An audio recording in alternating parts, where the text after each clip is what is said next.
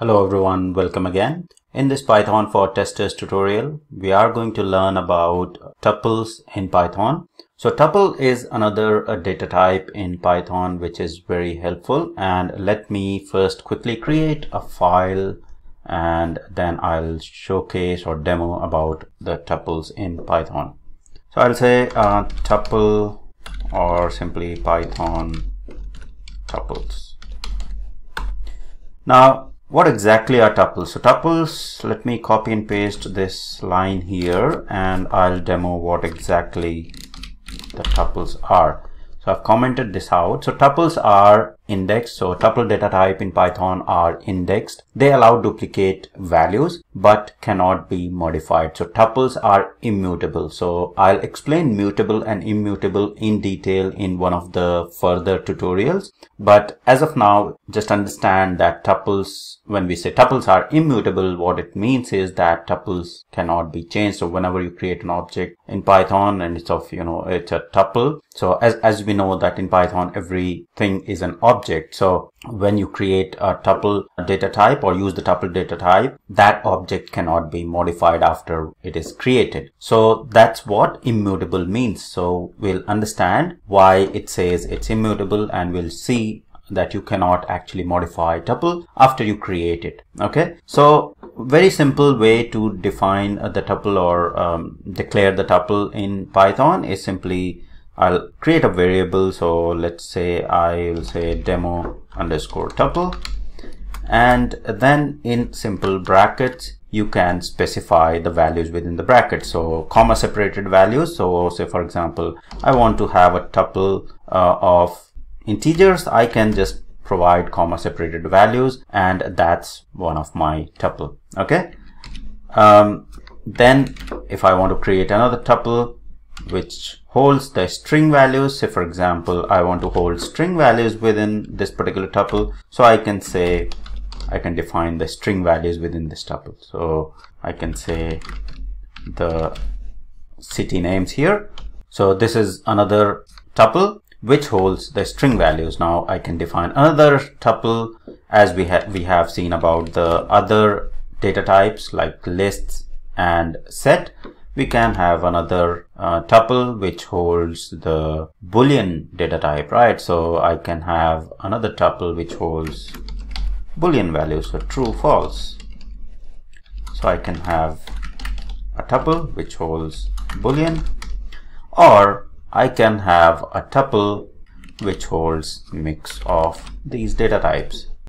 So I can have Boolean along with integer, along with string and other values. So I can have the float as well, right? So I can have mix of values in the tuple as well. So tuple, as other data types we have understood, can hold different values, so different data types within the tuple. So integer, string, Boolean, or mix of these values. Now tuples are indexed. So what this means is I can access the values of the tuple because they are indexed. So the first index, which is 0, so index starts from 0. So 0 will hold the first value, then 1, 2, 3, and that will go further on. So if I have to access the values of the tuple, I can simply use the index to get the values from the tuple. So for example, I want to get the value or the first value of tuple 1. So I can simply say print demo tuple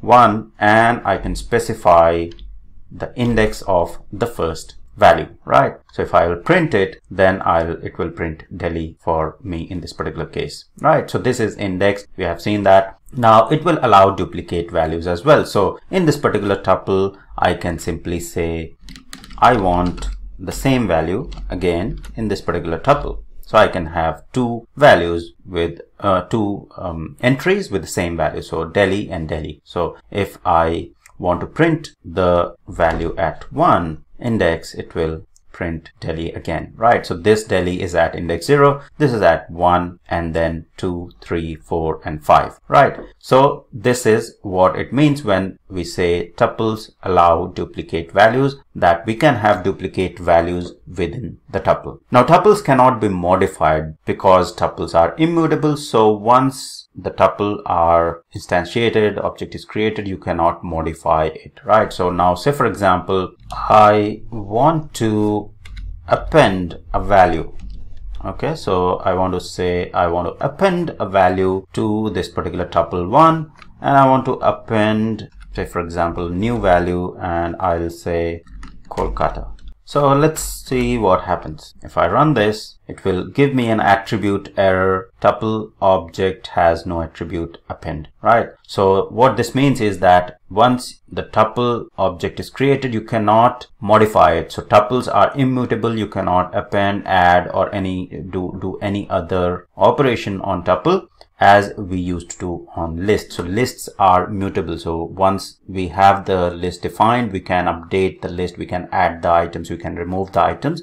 But in the tuple, we cannot do that. So we cannot remove or we cannot pop the values, right? So say for example, we want to pop certain or use the pop function with tuple. So we cannot do that, right? So there is no object, no attribute pop. So this means that tuples are immutable and you cannot change tuples after you define them. The other important thing is to find, so as we have understood about the list, that you can find the length of the list. So similarly, we can use the length method to find the length of the tuple. So we can simply say dot length, that's the method, and then simply it will print out the length of the tuple, right? So for this particular demo tuple 1, 2, 3, 4, 5, 6. So there are 6 values and it has printed the length of this particular tuple, right? So we can use this function to get the length of the tuple. If you want to